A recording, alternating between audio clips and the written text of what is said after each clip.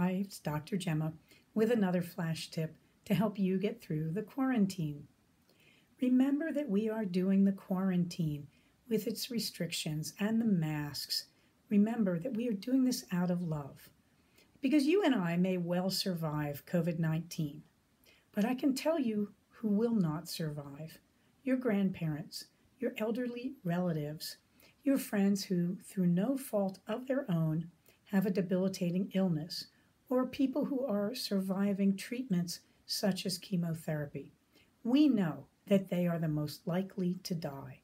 So when we wear masks, when we practice social distancing, when we observe the quarantine, we are acting out of love. That's what this whole thing has been about, not fear, not an invasion of our rights or the revoking of our privileges. We act out of love. Everybody stay safe, take care of each other, and I'll talk to you soon. Bye-bye.